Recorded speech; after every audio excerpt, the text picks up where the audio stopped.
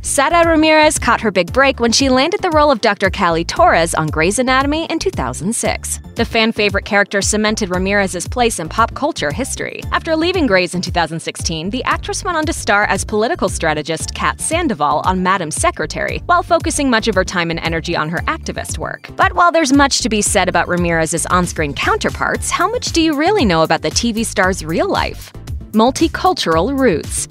Ramirez spent the first 8 years of her life living in Mexico before her parents divorced and she moved to the United States with her mother. But starting a new life in San Diego wasn't necessarily an easy transition. She wrote for Glamour in 2006, "Between the culture shock of coming from another country and the stigma of having an accent, I heard my share of 'do you have a green card' jokes. I always felt like I stuck out." The bilingual actress has noted how her multicultural upbringing has informed her activist work and worldview. In a speech she delivered at the True Colors Fund's 40 to None Summit, she shared, "Because of the intersections that exist in my own life, I am deeply invested in projects that allow our youth's voices to be heard, and that support our youth in owning their own complex narratives so that we can show up for them in the ways they need us to."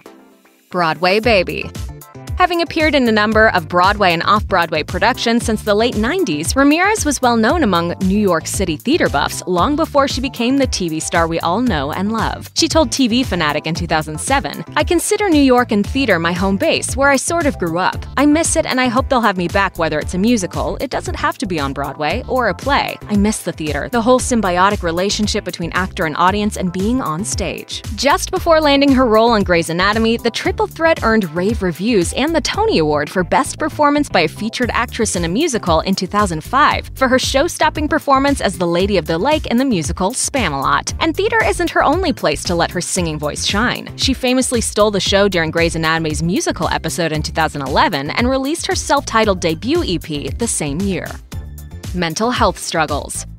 Ramirez suffered a terrible loss in 2009 when her best friend passed away. Following his death, Ramirez fell into a severe depression. As she mourned the loss, she sometimes struggled to get out of bed and suffered from mood swings, which eventually affected her work on Grey's Anatomy. Thankfully, the actress sought professional help and was able to work through her grief. She told Latina magazine, "Somehow I managed to do it, but it wasn't pretty. There were days that I would show up to work and come out the side of my face to people who didn't deserve it." Accepting her body.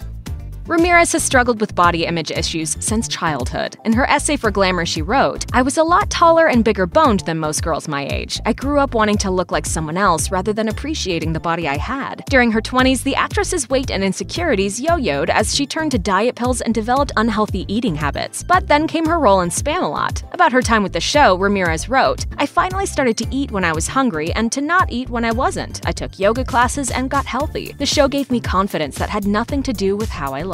But when she became a series regular on Grey's Anatomy, catered food was everywhere, and she started to put on some weight. Instead of writers and producers encouraging her to drop the pounds, we instead got the iconic dancing in her underwear scene. Ramirez revealed, "I went to Shonda Rhimes, the executive producer, and said, 'Do you really want me to do this? Why me? I have so much cottage cheese here and there.' She just looked at me and said, 'Work it.' That was all I got from her. And sure enough, doing the scene helped me get over a lot of my issues. I had to accept my body." Coming out. During Ramirez's time on Grey's Anatomy, she played a large role in creating her groundbreaking character. As she wrote in an email to Vox in 2018, "I realized I was in the unique position to be able to develop a character that made me feel seen and accepted in areas I typically found myself apologizing for my existence in, with room to explore a wide range of universal emotions about it." However, it wasn't until months after the actress left the ABC drama that she herself publicly came out as bisexual. She explained to Entertainment Weekly that the increase in violence against the LGBTQ community had compelled her to live openly. She revealed, "It's been a form of liberation for me to own all of my identities." Outspoken activist. Ramirez is a longtime activist devoted to using her celebrity to foster change in the world, and she spends much of her time and energy advocating on behalf of LGBTQ rights and issues. While accepting the Trailblazer Award at the New York City LGBT Center's 20th annual women's event in 2017, she said, "I know that there are people in this room who don't feel safe or comfortable to openly identify as bisexual, pansexual, or fluid." She continued, "And maybe in a couple of years, we will feel safe enough to show ourselves and celebrate one another openly without fear. She told NPR in 2015 that the main connection between acting and activism is that they're both about empathy. She explained, "You're trying to get people to see other people as real and human, and to care." Breaking new ground.